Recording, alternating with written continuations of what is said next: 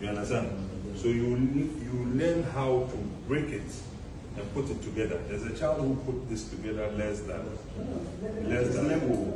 It's a Lego. It's a Lego, so you can take it apart. You can take it apart and then you can put it back again. So you learn how to build one like this in an advanced form. But these are other toys that you learn how they work, the motors, the whatever, and then you can use that to do your school work. Then you can break this apart, put it together, let it work. It works on frequency. When you finish, now you understand what a tie rod is, a suspension is, a shock absorber, what they call a spring, and the way the motors work. Okay? So spend time here today, tomorrow. Have you found them a place to stay? Okay, so just find them a place to stay. You can do it in the garage. You can, this guy, Fatah is not busy.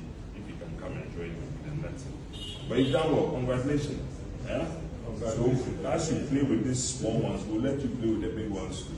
That's what we want you to do. 17. Okay? So we want you to learn this basic, and then we'll move you higher. Okay? Thank you very much. Okay. All that done.